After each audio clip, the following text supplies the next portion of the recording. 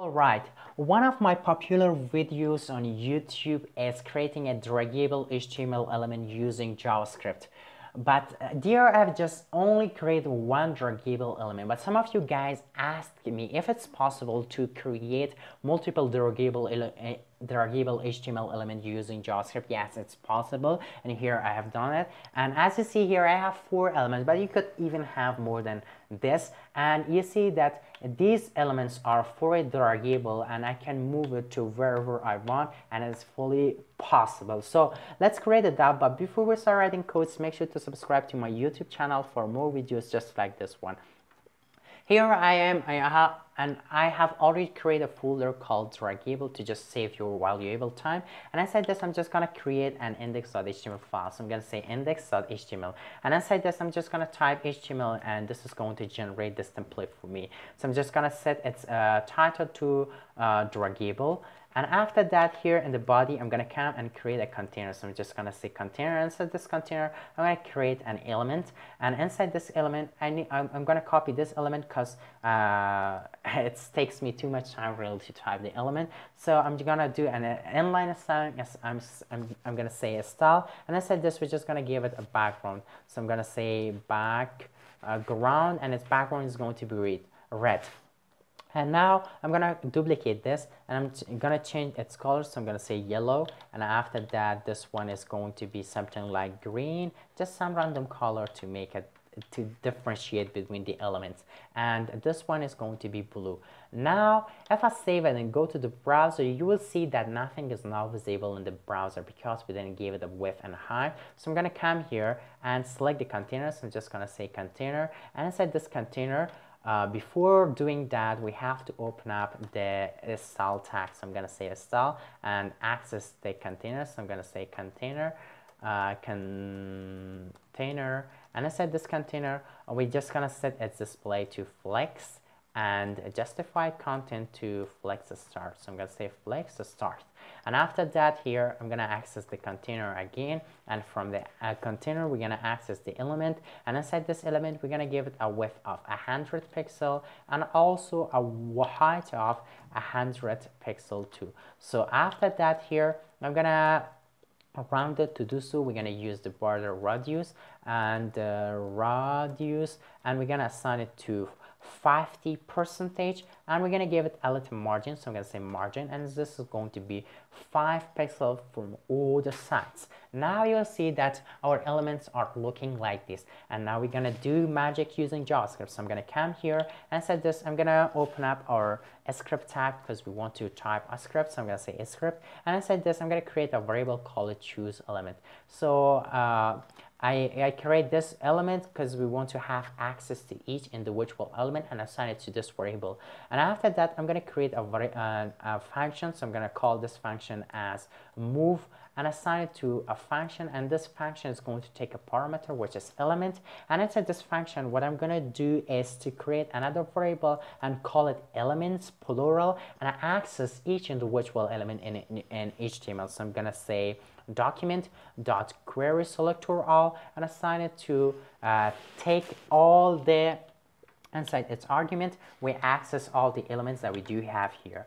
Now I'm going to loop through over all these elements. I'm just going to say elements.forEach, and as you know, the for each is going to take a callback function. So this callback function also have a parameter, and inside this for each, we're going to use an arrow function. So inside this, what I'm going to do is to add an even listener to each individual element. So I'm just going to say element.add even listener. So inside this even listener, what we are going to do is to listen to mouse down event, and in this we again have to call a callback function, which is going to be an arrow function.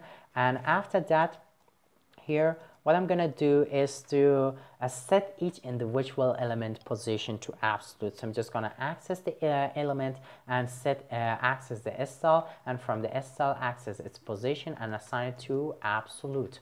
So after that, if you don't pass its position to absolute, you can't move it to anywhere. So after that, here I'm going to select the choose element, which is this variable, and assign each individual variable element to this variable. So And now I'm gonna access the document. So I'm gonna say document,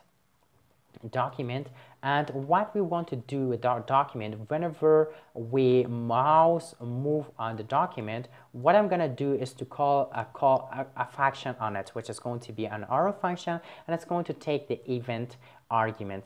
And inside this, what we are going to do is to take the position of the cursor. So I'm going to say x.e.page event dot page x. This is going to take the position x position of the cursor, and I'm gonna duplicate this, and I'm gonna change it to y, and we're gonna get the position of y position of the cursor. So after that, here I'm gonna come, and what I'm gonna do is to position the element according to this position that we got using the page x. So I'm just gonna say choose element, and access the style property format, and we have access to the left property because we set its position to absolute. So now here what I'm going to do is to set assign this variable to this to the left to the left property of each individual element, and we have to concatenate it with px or pixel, else it's not going to work for us. So I'm just going to change it to y and set its top position. So I'm just going to say top.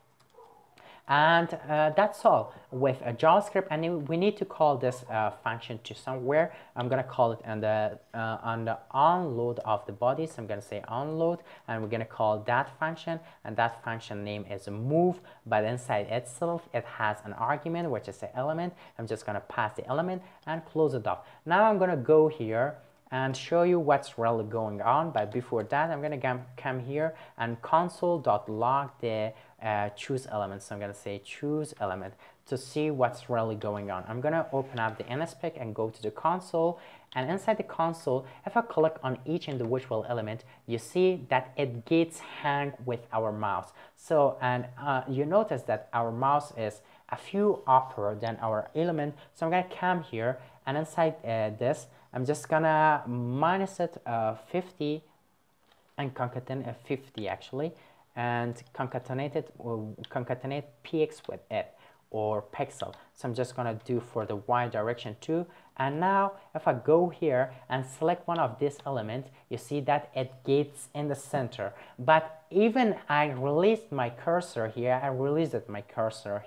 but it hangs with my mouse. To fix it, I'm gonna come here, and out of this here I'm just gonna access the document. So I'm gonna say document, and from the document, whenever we release the mouse, so to release the mouse, it's called on mouse up, and inside this again I'm gonna call assign a function to it, and this function is going to take an event, and inside this event we're just gonna select the choose element, which is this variable at the top here, and I'm gonna just assign it to null. So I'm just gonna assign it to null. Now if I save it and go to the browser and refresh it, and I'm gonna click one of these elements. So I'm just gonna drag it to anywhere I want and release it, and here it hangs. And now I can select another element. So this was from our tutorial, and I hope that you guys really enjoyed this tutorial and understand something and learn something from me, and you can use it to the project that you want to use. So, and take care of yourself. This was from our project.